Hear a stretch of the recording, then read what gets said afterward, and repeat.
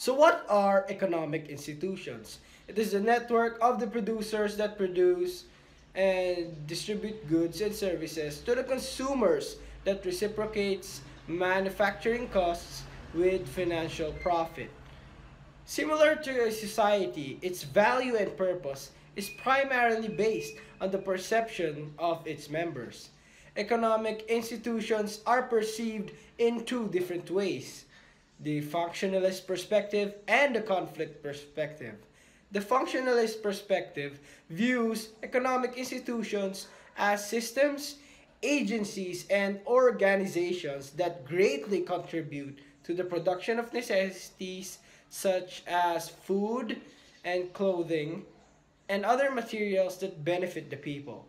On the contrary, the conflict perspective by Karl Marx sees economic institutions as biased to the ruling classes or groups. It shows economic institutions as the ones that make laborers of the society inferior and does its works only for the ruling classes, which deprives them to a decent quality life. Marxist perspective focuses on the key issues that concerned Marx.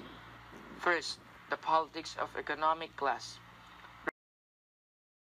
relations between labor and capital, relations between culture, social life, and economy, class, economic exploitation and inequality, the connections between wealth and power, the connections between critical consciousness and progressive social change. Karl Marx at first recognized that there are only two classes in capitalist society. Marxist perspective means you are supporting the working class instead of the middle class. For middle class abuse the power in order for them to become wealthier. The poor stays poor and the rich gets richer. We're going to talk about non-market institutions. But what is a non-market institution? Basically, a non-market institution is a type of transaction that does not require the exchange of money. This can be categorized into three types, such as reciprocity, transfer, and redistribution.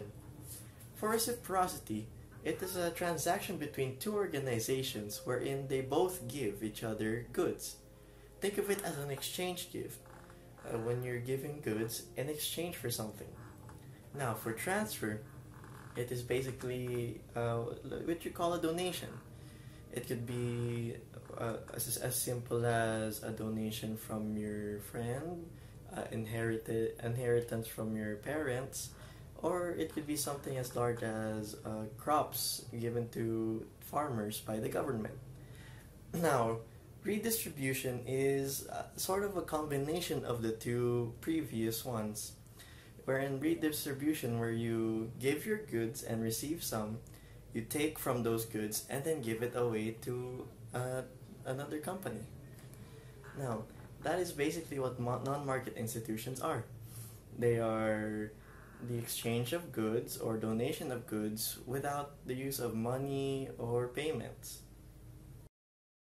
State-market relationships. It is to protect the interests of consumers and workers, to correct decisions made by private sector. A coined term is a fiscal policy. That means government are encouraged to increase their public spending on infrastructures to further spur economic activity. Also, government should correct the imbalance in the access of goods and through the process of income redistribution. Mainly, one important theme for this subtopic is tax. Taxes are compulsory contributions to government coffers and many more. It is needed to raise revenues. What is the international trade? This type of trade is all about exchange of goods and services between countries, in which prices or supply and demand are affected by global events.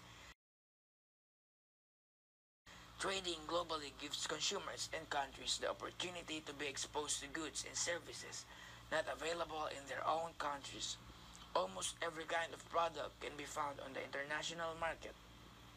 Foods, clothes, spare parts, oil, jewelry, wine, stocks.